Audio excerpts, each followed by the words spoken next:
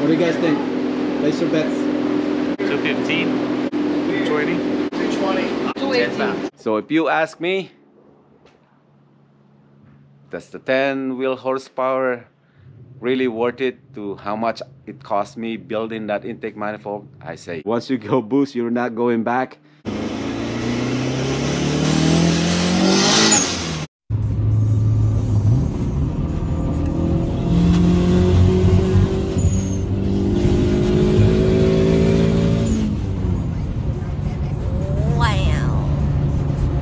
This is the next day after the dyno night. I have buttoned all the things that I have removed before I went to the dyno shop, and I want to see the igniter plug and see what it looked like, because I saw it, I kind of saw a blue smoke coming out from the tailpipe when he did the drivability, but it looks okay, it looks fine. So I think if there's any blue smoke or a sign of oil from the tailpipe, I think it will be coming from the PCV valve.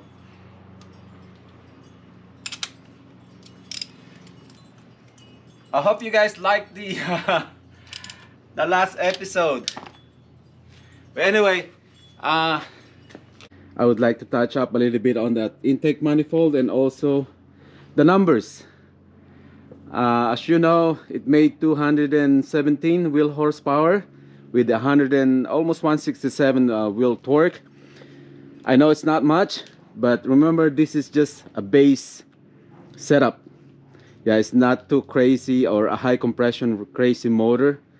I have upgraded the valve train on this one, blocks springs and blocks titanium retainers, and also an F20B camshafts.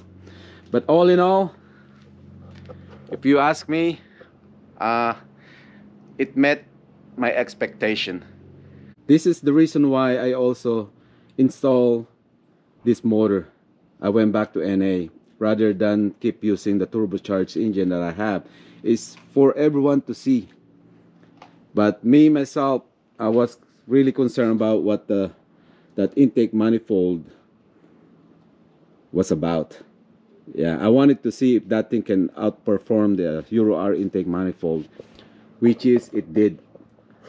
This block, I was using a stock head, stock camshafts, and a Euro R intake manifold, and it made 206.9 or 207 wheel horsepower. But now, with the addition of that intake manifold and a Type S camshafts and upgraded valve springs, it went up to about 10. Is gaining 10 wheels horsepower really worth it for all the time and the money that I spend making that intake manifold? The answer is yes, definitely. Not just for myself, it is for everyone that wanted to get into this venture. The purpose of this motor being in here on this chassis, remember this chassis has a turbocharged motor. I took that off and put this on, and that way I build it from the ground up to the car, to the dyno session. That way we could see. So we'll just use this as a base, since this is pretty much like it's a stock motor, except for the valve springs and the retainers and the camshafts and the intake manifold. For everyone, for our community to see that this is what you expect, or this is how much horsepower you are expecting if you build one of these.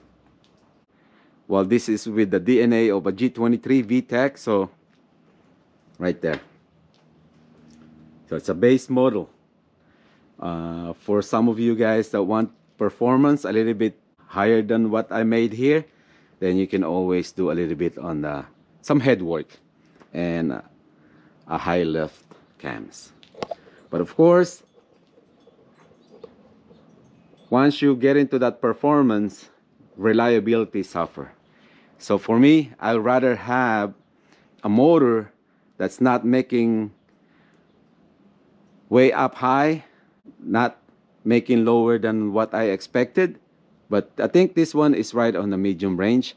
And remember now, the reason for bringing this car to a dyno session is it's not about finding the results on how much it's gonna make. It's also about fine-tuning the motor. That is to bring it to its optimal performance. That's what it is, where I can really enjoy it reliably and it will not break on me. And I'm lucky that yeah, it passed that test right there. But the real test actually is on the track. That is the real test. The intake manifold, when I was making it, I didn't hide any secrets. I showed it to you guys, what the problem I ran into and all the fixes. So if you wanted to get into that, I gotta let you know again how much it cost me. That's coming up next. Okay, and yeah, that's it for the stroker. And if you have not subscribed to my channel, please do, and hit that like button and your notification bell, and I'll see you guys back. Hey, I want to thank everyone. It's been what, more than 3,000 subscriber.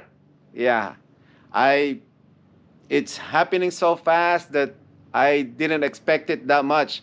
I'm not really out there, you know, getting some subscriber, but I really appreciate that. I mean, you guys made me do all this. I'm all hyped now. I just wanted to share my experience, even though not a good one. Everyone is not perfect, you know. We all make a mistakes. But anyway, like I've said, I appreciate all the subscribing and all the comments, leaving that comments, and I hope I'm doing a good job answering all your questions. And for some of you that wanted to get a hold of me, you can always just leave me a message and I will try to help you out as much as I can. But anyway, I'm gonna end the video here. Thanks again for watching. Bye everyone. See you guys back.